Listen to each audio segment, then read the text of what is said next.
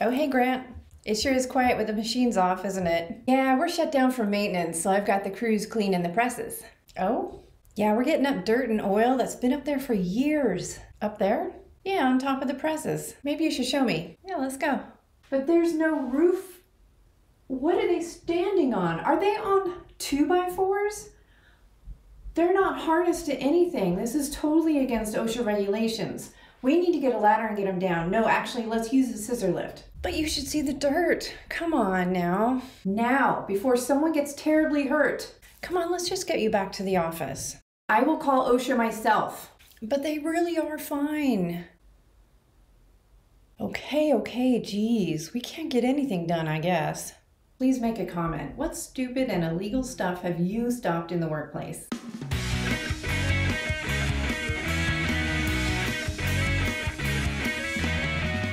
You are a blank slate, and your career is fluid.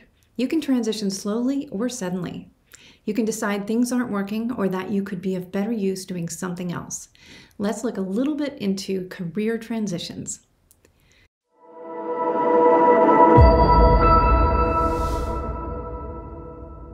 If you need to walk away from the career you chose when you were young and maybe only had a hazy idea of what you wanted to study, well, you can. But maybe you are saying, I've got student loans, a mortgage, my kids are young, my partner and I don't have any flexibility, etc. In other words, I'm locked in. But that is not always true. I found a few examples of this. A talented, hardworking computer engineer found himself 4 years into his career working late into the night, gulping down caffeine and fast food, burned out and exhausted, and decided to teach yoga. I've found school teachers who burned out in public schools and decided to become life coaches and textbook writers. I've heard of lawyers who became advocates for the poor and the homeless. You have to believe in yourself enough to take that first step, even if you're afraid, because some risks are worth taking. If you feel people are judging you, number one, this may be an overinflated feeling, a feeling you have argued yourself into, and number two, you can let that go and ignore it and go forward anyway. You can do what nourishes you. You get to define success on your terms instead of someone else's, like your parents, your friends, your partner. Here is how to open yourself to the possibilities.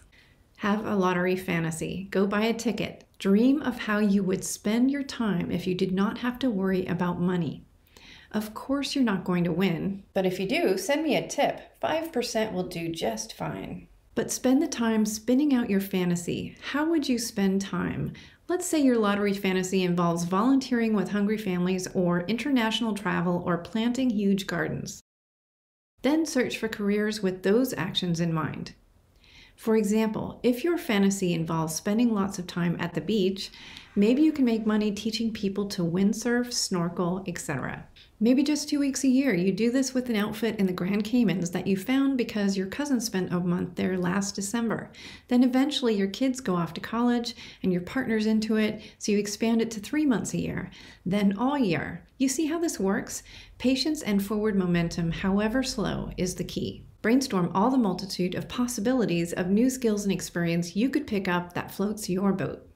And maybe you take a job because it can teach you something that you need to know so you can do it in the future. But you say, I've got this big house and big mortgage and student loans, and so I have to keep this awful job and long commute. Do you though? What if you look around and say, this stuff is no longer bringing me happiness, I can live without it, I can get along with a small place, I can find the work that thrills me in my own town. Also, do not let your current company work you to death. Set reasonable hours, with late work being rare. You have to be assertive and confident to do this, and be ready to escape a bad situation. I once signed up for a carpool and had to leave on time. I also let my boss know whenever he was holding me up and that the carpoolers were waiting for me in the parking lot. You can use your kids as an excuse or an appointment, class, anything that you are fully entitled to show up for. If they throw guilt at you, let it bounce off you. If you're in a job where you meet with others in different time zones, then take that equivalent time out of your workday. If this is not going to work for your boss, find a way out of it for your own mental health. If you are working remotely, this does not give your employer permission to expect you online more than 8 hours a day.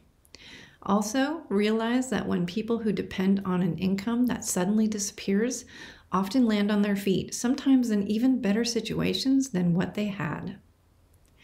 If you think this is impossible, I urge you to widen your gaze. Pick up careers books, look around, talk to people, and have some hope. No one who is worth your while is judging you. You are the architect of your own life. Cheers.